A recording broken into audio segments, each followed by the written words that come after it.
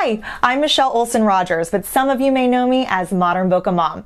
I'm so excited to be partnering with Cinch Home Services to show you some DIY projects as well as some home maintenance tips to show you just how easy home management can be. So let's get started.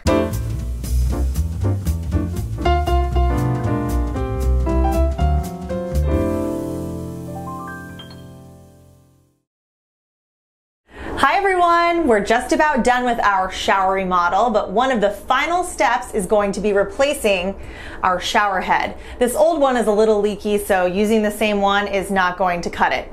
Installing a new shower head may seem tedious, but take it from me, anyone can do it. Some tools that you'll want to have on hand include a towel or tarp, an adjustable wrench, and a pair of slip joint pliers. You'll also want to add some Teflon tape to your list. If you don't already own these tools, they're readily available at your nearest home improvement supply store. To make sure you don't have any leaking, you'll want to make sure your shower is completely turned off. Turning off your water supply is completely unnecessary though. Next, lay a towel or a tarp down on the bottom of your shower or tub. This will help prevent any little bits of things going down your drain. It'll also help protect the surface from any falling tools or materials. Hey, it happens. And pro tip, you can even tape off your drain to make sure that nothing gets down there. Now that our workspace is prepped, this is the fun part. Hopefully you have an easy time of just being able to remove your shower head like this. If it's screwed on a little bit tightly, that's where your wrench comes in to help you get it off. You can also use your pliers to help remove it. But just remember, every shower head is different. Now you'll want to clean off the shower arm threads. You can either do this with a clean washcloth or a toothbrush if you want to be extra thorough.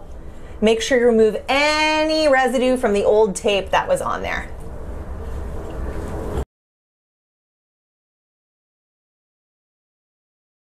Once the threads are fresh and clean, apply 2 to 3 layers of Teflon tape to the grooves, pressing down firmly as you wrap them around.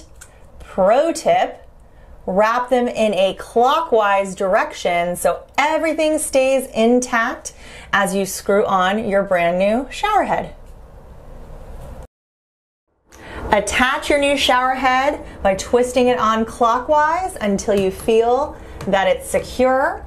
If you need additional assistance, grab your pliers and twist it on tightly, but not too tight.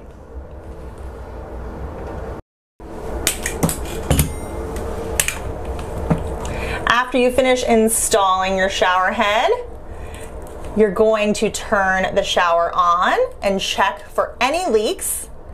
If there are leaks, take everything apart and reapply your Teflon tape. If there are no leaks, you're good to go. Here goes.